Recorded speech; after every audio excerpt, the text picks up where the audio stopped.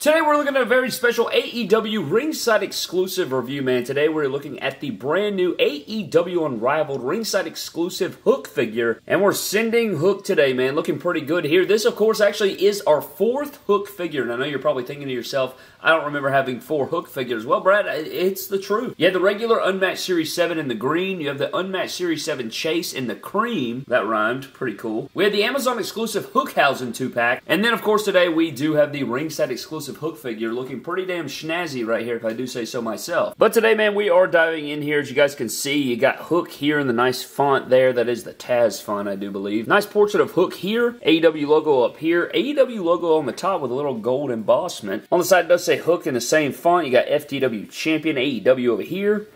Other side of the packaging, you do get the number there, and then the rest of the info from the other side. And on the back, you just get a nice, like, Super Saiyan looking ass portrait of Hook there with the Hook on the bottom right there, so that's good. But what's cool about the AEW figures is you can usually open it up Velcro style, and you have a shot of the figure here. Looking okay, I'd say. It's looking pretty damn good. It's got the championship over the shoulder. And then on the other side, you do have 730 here, which is pretty cool. Now, one thing that's cool is that you can, like, bend it here, and it still says Hook there, so I think that it's cool that it doesn't open all the way up, and it's got a nice image and portrayal there, and you guys know I love white, so that looks clean there. It's got the white backpack in there. Very badass gear as well, so I'm excited for the Hook figure, man. I can't wait to crack him out of the packaging and find out what this guy's all about. So I feel like we're getting AEW figures at a clip now from Ringside Collectibles as far as exclusives go. Also, people tell me I look like Hook. I don't know if that's true or not. You guys can let me know down below. However, if you guys would like to grab this figure, you can do so over Ringside Collectibles using code MDTOYS to save yourselves 10%. I would absolutely appreciate it if you guys want to go over there, use the code, and I greatly appreciate your support.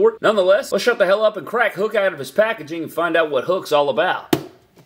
So here's the Hook figure out of the packaging, man. This figure kicks all the asses. All right, this is a pretty enjoyable figure, and I bet not that many people are going to really tune into the review, at least in terms of like other reviews. You know, typically when we get into the WWE Elite figures and stuff like that, you know, sometimes we'll get like 20K, 15K, 10K, somewhere in there, and sometimes it's even more than that or double that sometimes, depending on what the figure is and the hype level for the figure. But I bet, you know, maybe 5 to 6K will probably check this out, and if I'm wrong, I'm wrong, but they're going to miss out on a banger figure because this one's really enjoyable, and we're going to dive into all those things, man. Of course, rotating base is still bummy. Been trying to work on that. Just need to order a new one, I guess. I don't know what the hell the deal is. It keeps short-circuiting. It's not really working right. I don't know what's going on there, but I'm having a lot of fun with this figure, man. It's really, it's got some really cool accessories. We're going to dive into that, of course, and let's start things off with that, man. Let's dive into the accessories of the figure first, and then we'll run it back and take a closer look at the Hook figure itself. All right, man, so diving into the accessories that you get with the FTW exclusive, Ringside exclusive Hook, I should say, you get a damn good amount of accessories right here, man. It's kind of impressive. I think one that a lot of people are going to be talking about, and I mean, this thing is called FTW Champion Hook. Like, that is the point of this thing, I think, is the FTW Championship. A lot of people have been waiting on this from Jazzwares for a really long time. They've been wanting this in figure form, and the only way to get it is through this, at least at this time of recording, I'm pretty sure. So if you guys want the FTW Championship to put with your Ricky Starks or your Brian Cage or your Taz or anything you want to do, man, you're going to have to buy this figure, at least at the time being. But I think it looks pretty good. I like all the shininess. I like the coloration of it. The size seems to be pretty accurate. I mean, it may be like 5% oversized, but I don't think it's anything egregious or anything like that. It looks really clean. Side plates look clean. Everything is nice and dandy. Very damn nice. I like the FTW title, and it really reminds me of like the US spinner or something, at least the strap for sure, and then all the circular plates on it just give me a real, you know, John Cena United States Championship spinner championship vibe. Up next, we do get a backpack accessory. Now, it reminds me a lot of the Peter and Ned 2-pack from the Spider-Man Marvel Legends set, but it's pretty damn stiff, man. I mean, this is a stiff white backpack. You guys know I like white, so this looks good here. It's one strap's open, and I did struggle to put this on the figure. I couldn't really finesse it on there, but maybe you guys are better than me, and you might be able to like take the head off and slide this over and, like, you know, go up under an arm and slide it over the shoulder potentially. We'll have to play with that here in a minute, but I don't know, it's very stiff, and apparently I hear some rumblings of some stuff that could be in the future, and I think it's going to greatly improve some of the stuff we see like this, so we will have to see about that. But the zipper's sculpted on there nice. It's good coloration, but I'm glad to have the backpack. I'd rather have the backpack than not have the backpack. Like Dora Explorer is just around the corner, but it's a nice accessory to include. We also get our bag of potato chips right here that have that same jack-o'-lantern Halloween style graphic on it, which I think looks awesome. But it says Hook down here. It's got pictures of chips right there, and it is just a purple bag, which is cool. You know, reminds me of a lot of Doritos and stuff like that, so this is cool. I do wish, though, you know, it's cool because he does have this interchangeable hand that is holding a chip, which I think is awesome. I think this is so great, but there's no head sculpt that's eating anything, and there's no bag that's open, so it's just like like he has a bag here that's unopened and then one chip. So I need them to include a bag just like this that's open that has some orange down in it for the future so that I can have him like maybe reaching in the bag and then having him have the chip. I don't know. You just see what I'm talking about there, but this is still badass. I like this a lot. And then this holding chip hand is awesome, like eating the chip. I think that's so cool, and you know, that's just one of those. It reminds me a lot of like the ice cream bar CM Punk and stuff like that. Just really unique accessories and stuff like that I enjoy from Jazzwares and AEW. They do it, like there's just so many good things that they do. Now we also get his necklace, which we've seen on all the previous Hook figures. I like this a lot. I think it looks pretty clean. I think they scaled it down as much as you really can. Like obviously this is a little bit bigger than what it actually is, but I don't think you can really scale that down anymore without it being microscopic. So I think this is nice. I like the necklace accessories with figures. It really stands out about them. Then we get this cloth hoodie, which I think is great. It fits the figure really well, as you guys saw in the beginning when we were showing it rotating, or I tried to rotate. You know what I mean. It's a hoodie here. It's just a standard black hoodie. Fits the figure really well, and I don't know if it's going to stain, but it does have a Velcro on there. It fits the figure nice. I would remove the hands before putting it on the figure, but it's still really good quality. You know, I don't think you're going to rip holes in it. It's not as like super thick, so I think it fits nice. Just a lot of good stuff. And then you have like the fake pockets on there, and there's nothing on the back or anything. So, you know, it's just standard black hoodie. You can put this on a million people. So there's that. But this is a really quality accessory. I just hope it doesn't stain. And then we get two interchangeable head sculpts. This is the standard head sculpt we saw in the Unmatched Series 7. So nothing immaculate about it. It is a good head sculpt. It's just nothing different about it compared to the other head sculpts. And then I'm pretty sure we saw this on the Hookhausen 2-pack from Amazon. And then we have this new head sculpt that has the sunglasses actually sculpted on it. There is no, you know, you can't remove them or anything, which I don't think is a big deal. You know, he's got his hair coming over the top there. They probably finessed it and tried to get it where you could just add sunglasses to his existing figure, but with his crazy hair and everything, I think this is,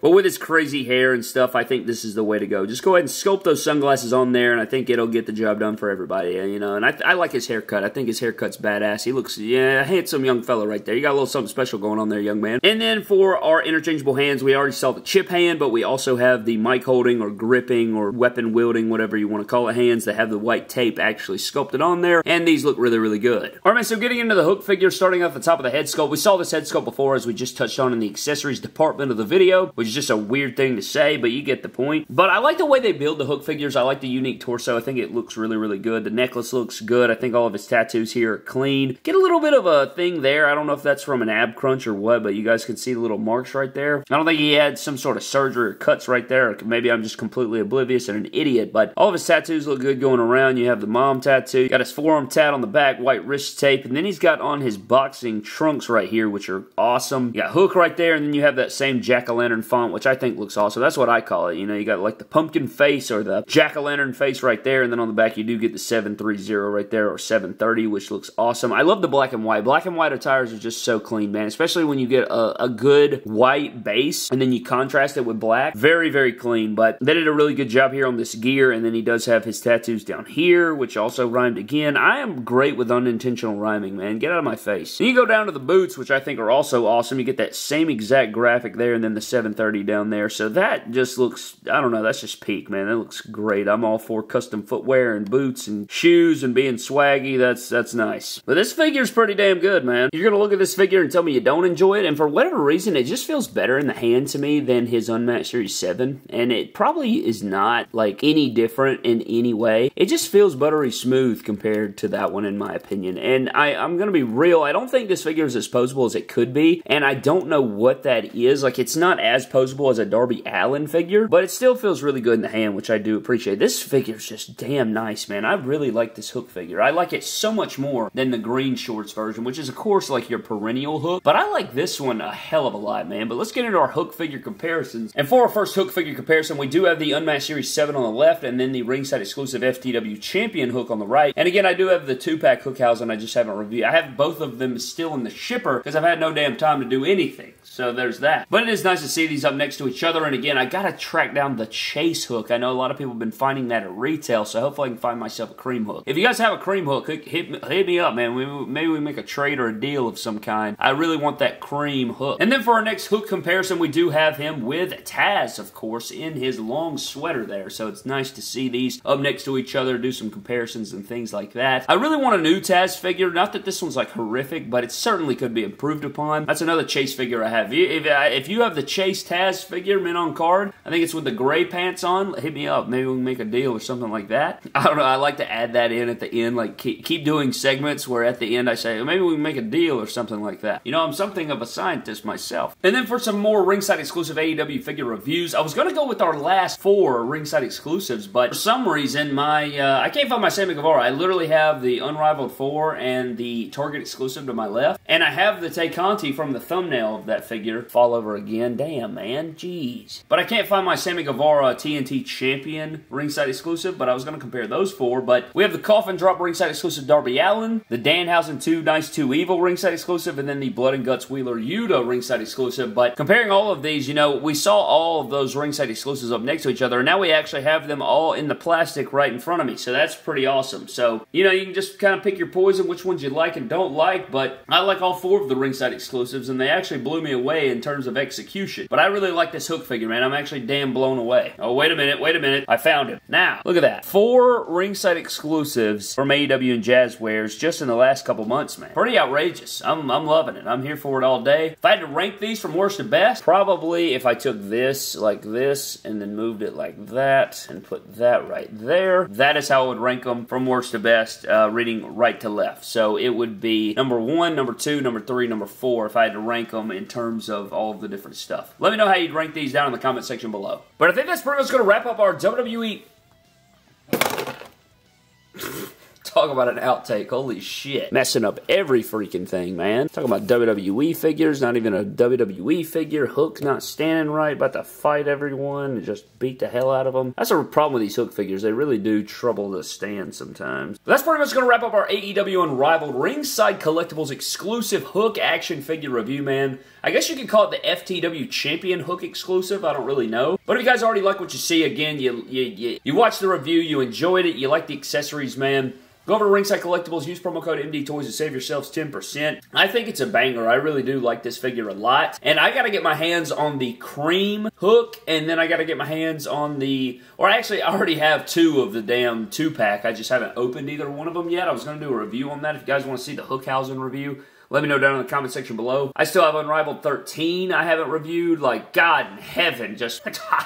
hit me in the face. Punch me in the fucking face. It reminds me of the damn Step Brothers clip. I might plug it in. However, man, I really do enjoy this figure. I think it's quality. I think if you guys missed out on the Unmatched Series 7, I would skip that completely and buy this one. I love the hoodie. I don't know if it's going to stain. I haven't noticed any staining, but it could definitely be possible. You know, I haven't seen it again, though, but I really like these accessories. I really wish it had, like, a chip eating head sculpt, or the bag was open, or it came with an open bag, just because you have a chip there, and then you have a... What the hell happened to his bag? He was holding the bag of chips. What happened? Did he fumble it? Oh, my God, he fumbled it when he fell. God in heaven, son. Fumbling bags of chips. Nonetheless, I like a lot of the things going on with this figure, man, but that is going to wrap up the review. Thank you guys so very much for watching. I hope you guys did enjoy. Huge shout out to our Patreon members of the MDT YouTube channel. Always appreciate those guys for their continued support and belief in me. Always love and appreciate you guys so very much for your continued support, man. That does not go unnoticed whatsoever. But yeah, man, I really enjoy the Hook figure. I think it's fantastic. I think it is better than the Unmatched Series 7. You get a lot of bang for your buck, I think, and you use the promo code, man. I think it's worth a shot, man. I think if you're going to buy a Hook figure, this is the one to buy. But I'm getting the hell out of here, man. Thank you for watching. Subscribe to the channel. Follow me on Instagram, Twitter, and TikTok at MyDamnToys. I will see you guys in the next video. Have a blessed one, and I'll catch you later.